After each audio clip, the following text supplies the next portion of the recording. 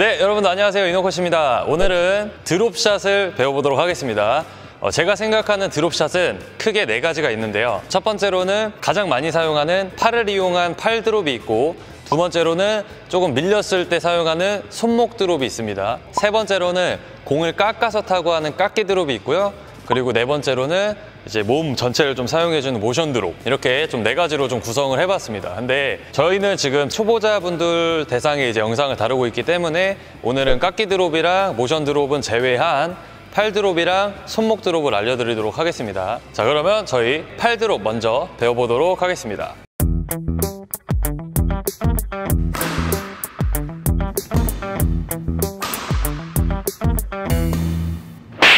자, 이제 드롭샷의 경우는 깎기 드롭을 제외하면은 오른쪽이든 왼쪽이든 타구 방법은 동일합니다. 그래서 이 오른쪽 스텝이나 왼쪽 스텝은 제가 전에 영상들 하이클리어랑 스매싱 영상에서 좀 자세히 다뤄놨기 때문에 혹시 스텝 모르시는 분들은 제가 여기다 링크 띄워둘 테니까 영상 한번 보고 오시면은 좋으실 것 같습니다. 오늘은 좀 팔 동작, 이 스윙 동작을 위주로 한번 설명을 드리도록 하겠습니다.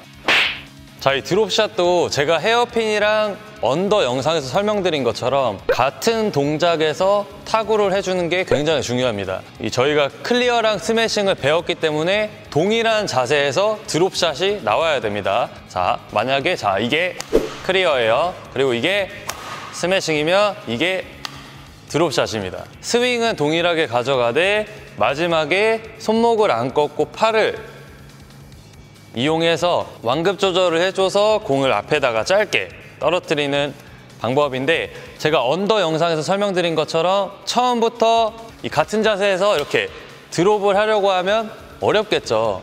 당연히 처음부터 이렇게 하려면 어렵습니다. 그래서 오늘도 제가 단계별로 설명드리도록 하겠습니다. 자, 이 팔 드롭은 가장 중요한 건 제 기준에 손등이 세워지는 게 굉장히 중요합니다. 타구하기 전에도 손등이 세워져 있어야 되고 타구를 할 때도 손등이 세워져 있어야 됩니다.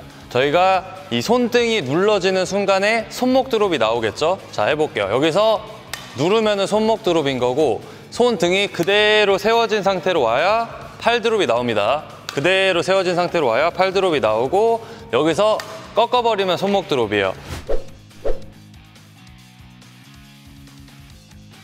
그리고 치기 전에, 셔틀이 타구 맞기 전에도 이 꺾이는 자세에서 나오면 스윙이 너무 준비가 안 돼 있는 상태에서 나오니까 공이 때려지겠죠. 팔 드롭 같은 경우는 내가 손목을 안 쓰고 라켓을 이용해서 그대로 가져오는 동작이 나와야 되는데, 이 공을 이렇게 때려버리는 동작이 지금 현재는 나오면 안 됩니다. 단계별로 제가 알려드린다 했잖아요.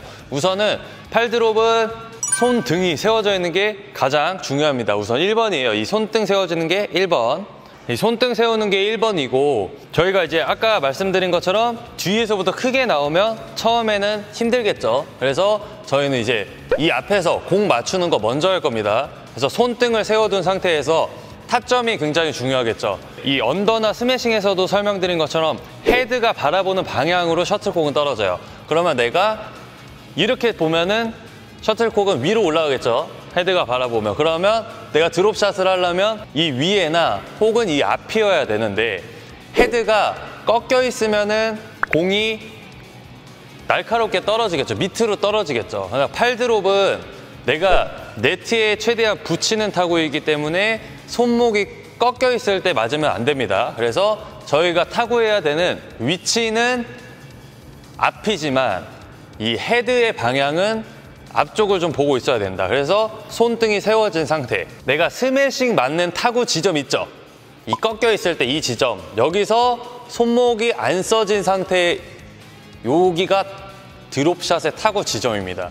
위에서 하셔도 괜찮고 앞에서 해도 괜찮아요. 근데 내가 조금 더 팔 드롭을 조금 더 빠르고 각도 있게 떨어뜨리고 싶다, 그러면 앞쪽에서 타구를 하시고, 그렇지 않고 아직 감이 없으신 분들은 위에서 먼저 하세요. 이 팔이 내가 스윙을 빠르게 하냐 느리게 하냐에 따라서 이 위치도 달라질 수도 있거든요. 그래서 정해진 위치는 사실 없다라고 생각합니다. 근데 가장 제가 추천드리는 위치는 앞쪽이고, 내가 이 위에서 한번 해볼게요. 위에서 타구를 이렇게 하면은 공이 넘어가겠죠. 근데 셔틀이 앞에 있어요. 근데도 천천히 하면은 이미 공은 이렇게 떨어지는 지점이다 보니까 힘을 안 받고 그대로 떨어지겠죠. 근데 우리가 넘겨줘야 되잖아요. 그래서 앞쪽에서 타구를 할 때는 속도를 조금 빠르게 떨어뜨려 줘야 됩니다. 손등을 세우되 속도를 좀 빠르게. 그래서 속도 조절을 내가 빨리 할 거면은 앞쪽에서 빠르게 떨어뜨리고, 내가 좀 스윙을 천천히 느리게 할 거야. 그러면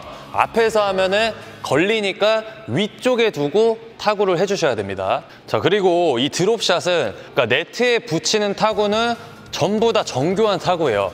그러면 드롭샷도 네트에다가 붙여주는 타구이기 때문에 굉장히 정교한 타구인데, 이 정교한 타구를 할 때 내가 팔이 펴져 있으면 컨트롤이 잘 안 되겠죠. 자, 공이 왔을 때 피고서 내가 팔 스윙을 이렇게 하려고 하면은 컨트롤이 잘 안 되겠죠. 그래서 드롭샷은 팔이 굽어 있어도 괜찮습니다. 근데 다만 너무 밑에 떨어져 있으면 안 돼요. 예를 들어 이 정도? 완전 밑에? 이 정도면 내가 컨트롤은 할 수 있지만 너무 타점이 낮으니까 내가 조금 띄워서 공을 보내줘야 되잖아요. 그래서 완전히 피지는 않고 너무 굽지도 않은 정도에서 드롭샷 해주셔도 괜찮습니다. 팔 나오는데 편안한 정도로 타구하세요. 드롭샷은 정말 괜찮아요. 밑에 잡으셔도 괜찮으니까 좀 편안한 정도에서 타구 해주려고 처음에는 그렇게 연습하세요. 자, 이 드롭샷은 상황에 맞게 조금씩 다르게 써야 됩니다. 뭐 예를 들면 여유가 있는 상태예요. 내가 나가서 여유가 있는 상태예요. 이럴 때는 공을 좀 앞에다 두고 각도 있는 드롭샷을 해주는 게 좋습니다. 앞쪽에서 빠르게 팔 스윙을 하지만 조금 빠르게 공이 떨어지게끔 해주는 게 좋은데, 내가 밀렸어요. 그러면 밀렸을 때는 손목 드롭을 하는 거지만 이거는 이따가 제가 설명을 드리고, 제가 스매싱에서 스텝을 설명드린 것처럼 공이 뒤로 오면 왼발이 빠지면서 머리 앞쪽에다가 두고 팔 스윙이 나와야 됩니다.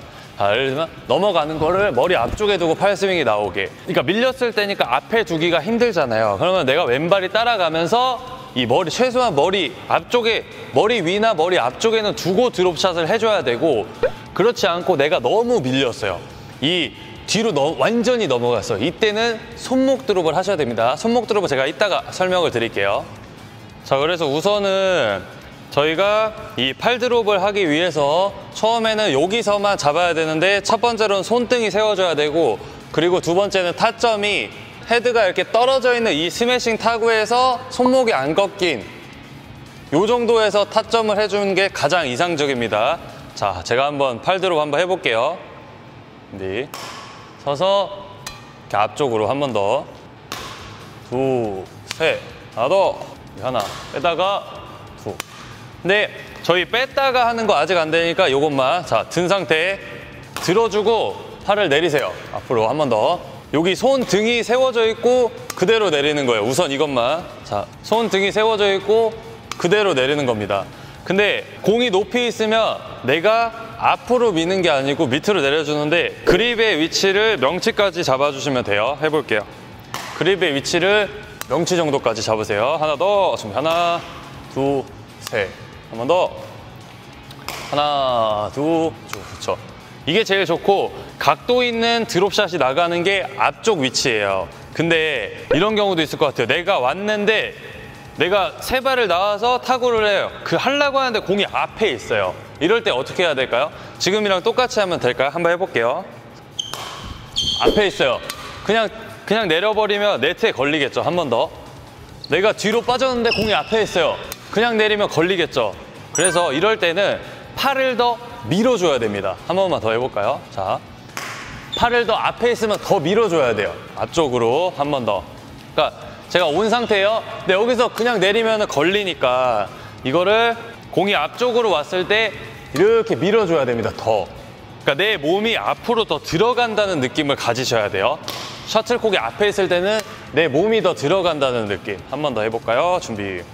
자, 하나, 팔 밀어주면서 이렇게 이대로 하나 더, 하나 밀어주는 느낌. 자, 또 이 드롭샷을 너무 느리게만 하면 안 돼요. 복식 경기는 굉장히 빠르게 진행되기 때문에 내가 너무 느리게만 해도 안 좋습니다. 자, 한번 보여드릴게요. 자, 여기서 드롭을 막 이렇게 천천히 계속. 자, 하나 이렇게 있다가 이렇게 천천히 한 번 더. 이렇게만 하면 안 좋고 느린 드롭샷 해도 돼요. 근데 빠른 드롭샷이랑 병행, 섞어가면서 해야 됩니다. 빠른 드롭샷이라. 내가 상대방을 조금 많이 움직이게 하고 싶어요. 이럴 때는 느린 드롭샷으로 좀 네트에 많이 붙여서 상대방을 바짝 당겨오거나, 아니면 그렇지 않고 만약에 상대방이 좀 한쪽으로 몰렸어요. 그래서 반대쪽으로 빨리 떨어뜨려야 돼. 이럴 때는 빠른 드롭샷을 해줘야 됩니다. 해볼게요. 자, 상대방을 많이 당길 때는 이렇게 천천히, 상대방을 많이 당길 때는 팔 드롭을 다시 하나, 네트에 많이 띄워서 이렇게 내려주는 거고, 좀 상대방이 빨리 온다 그러면 빠르게 이렇게 내려줘야겠죠? 하나, 스윙을 빠르게. 이걸 손목을 때려버리는 게 아니에요. 팔 스윙 자체를 빠르게 가져가는 겁니다. 하나, 들고 있다가 빠르게 가져오는 거예요. 빠르게. 위에서 이렇게 내려주는 느낌, 위에서 이렇게 내려주는 느낌, 이거를 빠르게 하시면 돼요. 하나, 여기서 명치까지 빠르게 내리면 돼. 더 느린 거는 천천히 해주시면 됩니다. 아직 초보자분들은 느린 드롭샷으로 먼저 하세요. 그렇게 연습하고 내가 급수가 좀 올라간다, 급수가 좀 올라가서 C조, B조, A조가 돼요. 그러면은 그때는 빠른 드롭샷 해야 됩니다. 그때는 느리면은 바로 들어와가지고 막 중간볼 빼버려 푸시하고 그 헤어핀 하면서 이제 공수 전환 바뀌고 막 정신 없거든요. 그럴 때는 빠른 드롭샷을 많이 써줘야 되는데, 지금 같은 경우는 그냥 천천히 하는 드롭샷을 먼저 연습하는 게 좋습니다. 그 이 팔 드롭의 경우는 당연히 네트에 붙여주는 게 최고 좋겠죠. 그러니까 서비스 라인의 앞쪽에 떨어지게 하는 게 가장 좋습니다. 연습할 때도 이제 그렇게 해줘야 되는데, 내가 네트에 셔틀콕을 붙이려면은 내가 내 코트에서 떠서 네트에 붙어야겠죠. 그러니까 예를 들면 이 라켓이 네트예요. 그러면 내가 이 셔틀콕을 네트에 붙게 만들려면 내 코트에서 떠서 네트에 붙게끔 만들어줘야 되는데, 이거를 손목으로 때려버리면 네트를 지나오겠죠. 이렇게 들어오는 게 아니고 이렇게 들어오니까 더 길게 떨어지겠죠. 그래서 우선은 팔 드롭은 네트에 붙이는 게 가장 중요하다. 단 이기려고 하진 마시고 어느 정도 붙여줘야 상대방을 많이 뛰게 만들 수 있으니까 네트에 붙여주는 게 좋아요. 그래서 초반에는 많이 띄워도 괜찮습니다. 자, 한번 해볼게요. 내 쪽에서 많이 띄워서 붙여도 괜찮아요. 한 번 더. 내 쪽에서 많이 띄워서 붙여도 괜찮아요. 조금 느리더라도 내가 잘 붙이면 괜찮습니다. 한 번 더. 내가 잘 붙이면 괜찮습니다. 근데 이렇게 물어보시는 분들도 있을 거예요. 아니, 이렇게 느리게 하고 높으면 푸시 맞지 않아요? 이렇게 물어보시는 분들도 있어요. 근데 푸시 안 맞습니다. 웬만하면 안 맞아요. 왜냐면 저희가 지금은 여기서 이렇게 하지만 이따가 클리어랑 스매싱 동일한 자세에서 나올 건데, 이 동일한 자세에서 드롭샷 하는 거, 저희가 드롭샷을 하면 상대방은 수비란 말이죠. 그러면 앞으로 올지 뒤로 올지 스매싱 올지 전혀 모르는 상태에서 이거를 푸시하는 경우는 거의 힘들어요. 코치님이 직접 공 올려주시고 제가 클리어 아니면 드롭샷을 할게요. 진짜 그 조작 없이 때릴 수 있으면 푸시 해주세요. 네, 준비. 내가 내 코트에 띄웠어요. 근데 네트에 잘 붙이면 이거 때리기 힘들어요. 특히 뒤에도 준비해야 되고 스매싱도 준비해야 되고 앞볼도 준비해야 되는 상태에서는 더더욱 힘듭니다. 이번에는 좀 때릴 수 있게 더 띄워볼게요. 자, 한 번 더 때려보세요. 이봐, 이렇게 네트, 지금 네트 걷죠? 이게 내가 잘 붙이기만 하면 이거 푸시 잘 못합니다. 긁는 푸시가 나와야 되는데 그거는 급수 올라갔을 때, 우리 지금 초보자잖아요. 이거 푸시하는 사람 거의 없어요. 그러니까 우리 붙이는 연습 먼저 합시다. 뛰는 거 아직 신경 쓰지 마세요. 괜찮아요. 자, 해볼게요. 준비. 그래서 내 쪽에서 띄워서 네트에 붙게끔. 자, 내 쪽에서 띄워서 네트에 붙게. 이 연습 먼저 하세요. 하나. 많이 떠도 괜찮아요. 이렇게 띄워서 이렇게 붙여도 돼. 많이 떠도 괜찮아요. 초반에는 많이 띄워서 네트에 붙이도록 연습을 해야 돼요. 이 감이 생겨야 돼. 내가 앞쪽에 떨어뜨리는 이 감이 생겨야 됩니다. 서비스 라인, 최대한 내가 이 서비스 라인 안쪽까지 들어오게. 그리고 백스윙은 하지 말고 들고 발만 좀 연결해서, 이제 이 다음 단계인 거예요. 왼발 연결해서 그대로 내려주는 스윙. 한 번 더. 자, 손 잡고 내리세요. 하나 더. 준비. 이러면 좀 더 쉽겠죠? 맞추고 내리고. 요거 먼저 하시면 됩니다.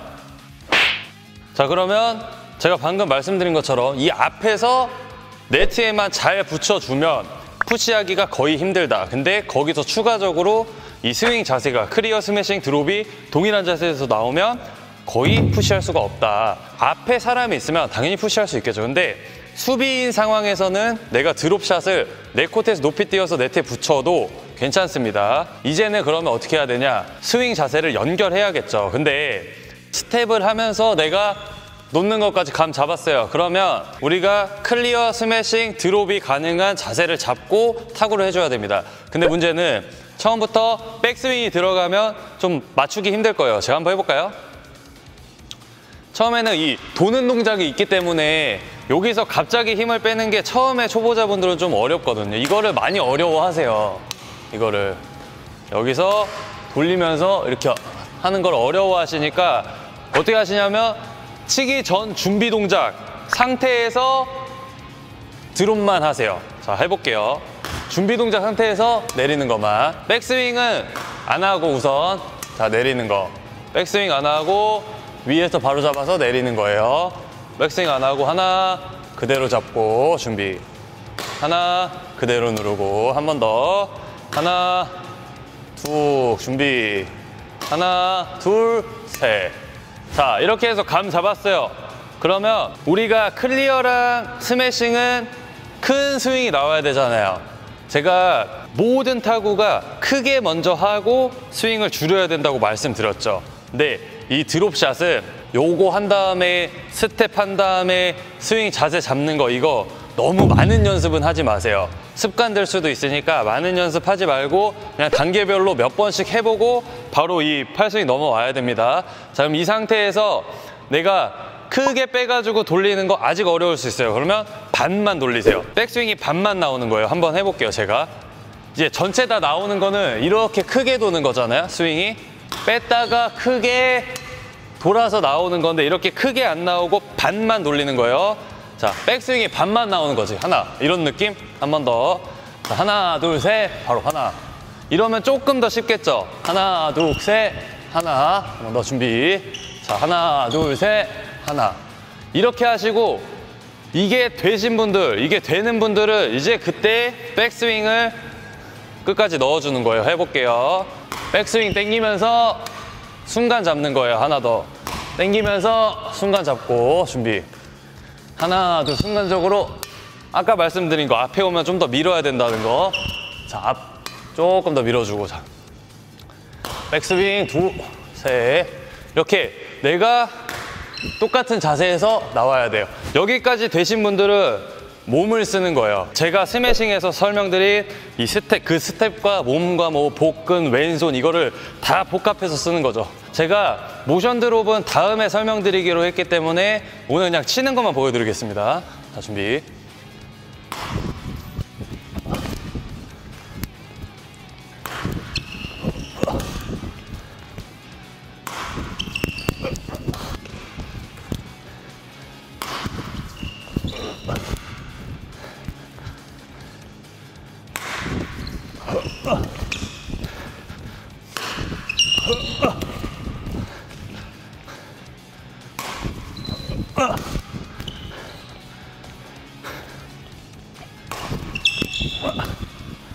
이런 느낌의 모션 드롭을 할 수가 있습니다, 나중에는.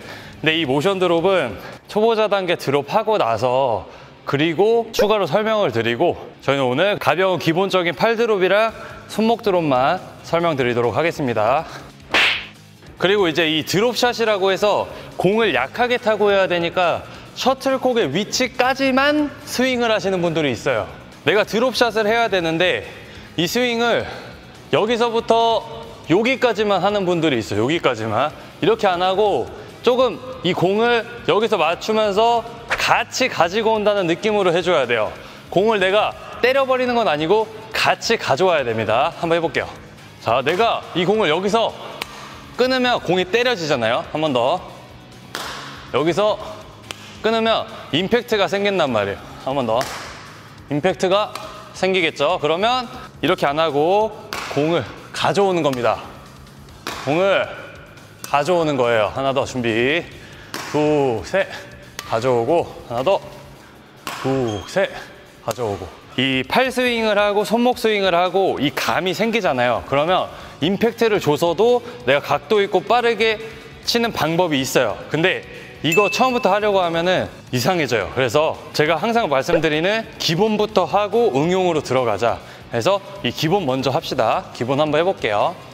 자, 팔 스윙 먼저 이렇게 나오는 거. 팔 스윙 때려서 팔 스윙 하나 크게 잡고 팔 스윙 전부 크게 잡고 팔 스윙. 그러니까 이 스매싱 동작을 동일하게 가져가는 게 좋죠. 그래서 스매싱 동작에서 팔 스윙 내가 서비스 라인 안쪽으로 떨어지게 만들어주는 게 좋아요. 하나 둘 셋 잡고 하나 더 둘 셋 잡고. 내가 감각을 키우면 나중에는 내가 조금 임팩트를 줘가지고도 빠르게 앞에 떨어뜨릴 수 있습니다. 그거까지 해볼까요? 준비. 살짝 쳐주는 느낌. 공을 살짝 쳐주는 거죠. 이 정도. 이렇게 살짝 쳐주고 한번 하나 둘 셋 살짝 쳐주고 이렇게 해서 서비스 라인 앞에 빠르게 내가 서비스 라인 앞에 빠르게 떨어뜨릴 수 있습니다. 근데 이 단계를 하기 전에 방금 제가 설명드린 단계별 연습을 먼저 해주시면 좋습니다.